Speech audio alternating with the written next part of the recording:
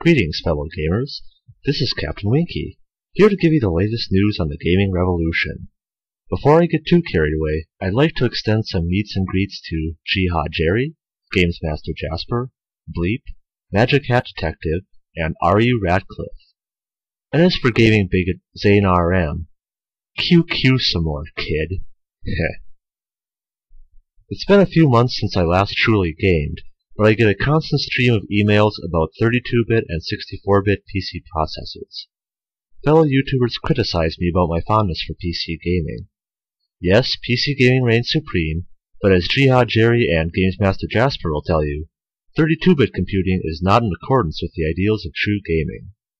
Fortunately, Shiggy and I did a little brainstorming with the fine folks over at AMD, and we sold them on the idea of an awesome new processor, the Athlon 16.